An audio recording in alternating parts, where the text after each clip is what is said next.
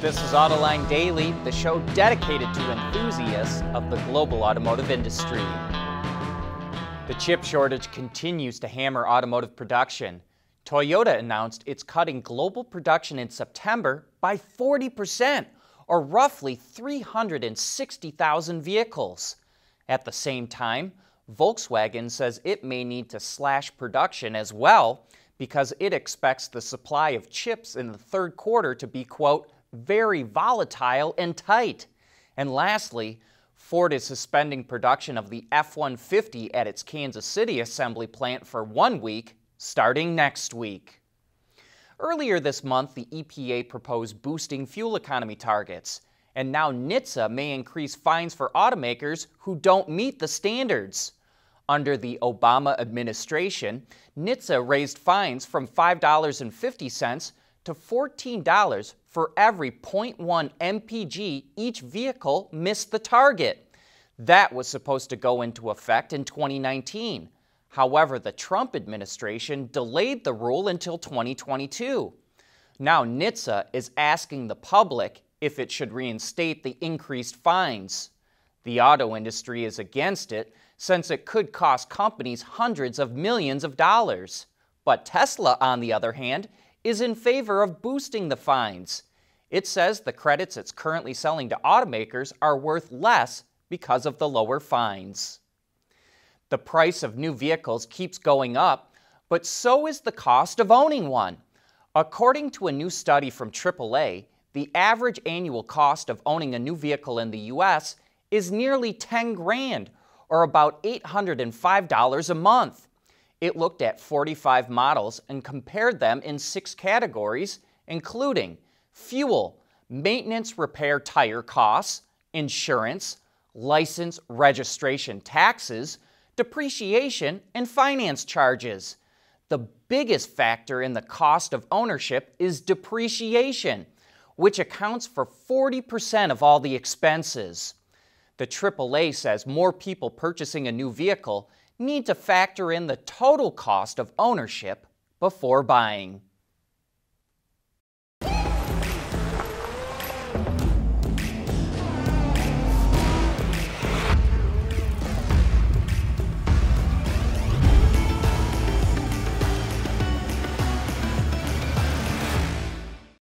The world is changing at an ever-increasing pace.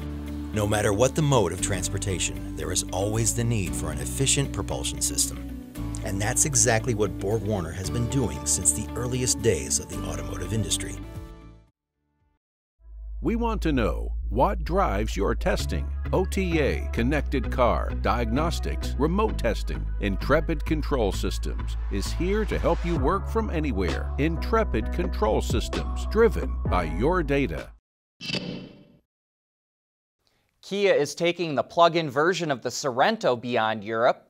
It's going to arrive in the U.S. in the third quarter, which is around the same time pricing will be announced. Although it did say the vehicle qualifies for a tax credit of over $6,500. That's thanks to its 13.8 kilowatt-hour battery pack, which Kia estimates will provide 32 miles of all-electric range. It also features a 1.6-liter turbo, mated to a 6-speed automatic and a roughly 67 kilowatt electric motor, and that all combines for a total output of 261 horsepower. Standard all-wheel drive will help make the Sorento PHEV attractive to consumers that live in nearly any climate. Other than some special badging and of course a charging port, there's not much else that's unique to the plug-in Sorento. But Kia is not the only automaker expanding a vehicle's lineup. Mercedes is launching an all-terrain version of the C-Class wagon in Europe that has a slightly higher ride height. It's been raised by 40 millimeters, or about 1.5 inches. Standard all-wheel drive, larger wheels, and 2 off-road driving modes will also help it tackle rougher terrain. Design elements unique to the all-terrain include a new grille design, reworked front and rear bumpers, as well as black cladding over the wheel wells and side skirts. The car is going to make its public debut at the Munich Auto Show in September and launch in the market later in the year. Genesis revealed its first electric vehicle, a small crossover called the GV60. It rides on the Hyundai Group's E-GMP, a dedicated EV architecture that underpins other vehicles like the Hyundai Ioniq 5 and Kia EV6. It has styling cues similar to other Genesis vehicles, like thin lighting that's stacked on top of each other and separated by a small sliver of body color, and the company's signature trapezoidal grille. But that grille has been shoved way down on the front fascia, which we think is a styling cue to help signify that the GV60 is an EV, but it also gives it a shark nose look. The interior is less luxurious and more techy than other Genesis models. It's clean, and note the lack of any hard edges. Everything is rounded. It also features 2 small display screens in the doors for the digital outside mirrors. No word yet on when the GV60 will hit the market. Mobility is becoming electric, connected, and autonomous, just like the manufacturing world. But will always be one thing: a reliable partner for our customers.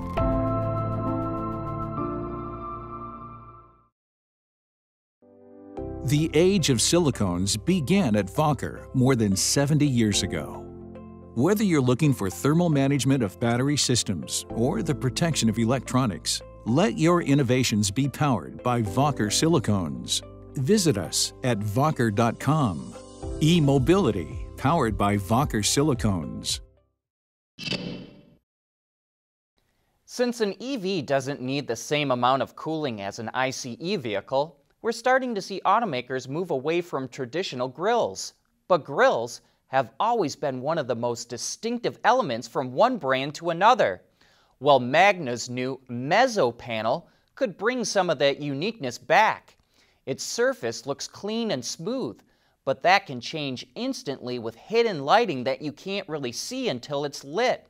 And that can allow automakers to come up with some really creative designs. There's also space for animated lighting, as well as active aero technology and ADAS sensors. Magna did not reveal when we could first see this technology on a production car. Chinese automaker BYD has been on a tear lately. It's seeing record sales in China.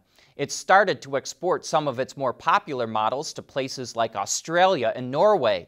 It has new partnerships with Toyota and ride-hailing giant Didi, and its supposed breakthrough Blade batteries are rumored to be purchased by Tesla. With all of that going on at the company, the price of its shares tripled in the second half of last year, and that's carrying over into 2021. BYD is now valued at $115 billion, which makes it worth more than Daimler and GM. Can traditional automotive manufacturing make the transition to electric and autonomous cars? Can the Motor City transform itself into the Mobility City? That's what we're going to be talking about on Autoline After Hours this afternoon, because our guest is Trevor Paul, the Chief Mobility Officer for the state of Michigan. Other topics we may dive into include: is Tesla in real trouble with the feds? Will record car prices today mean fewer sales in the future? And Nissan has the new Z. Toyota has the new GR86. Are they niche or notable? See what John and Gary have to say at 3 p.m. Eastern Time later today.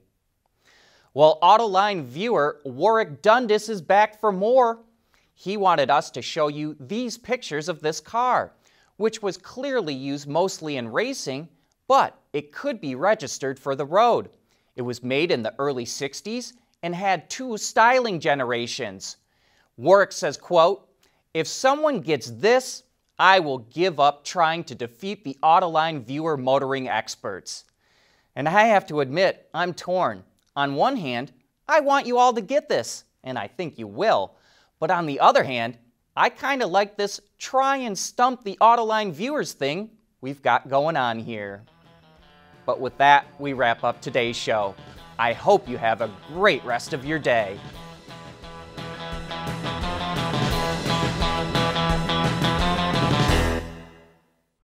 Autoline Daily is brought to you by Bridgestone, solutions for your journey.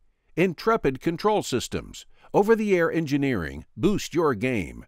Borg Warner, propulsion solutions that support a clean, energy-efficient world. Wagon, creating tomorrow's solutions. And by Schaeffler, we pioneer motion.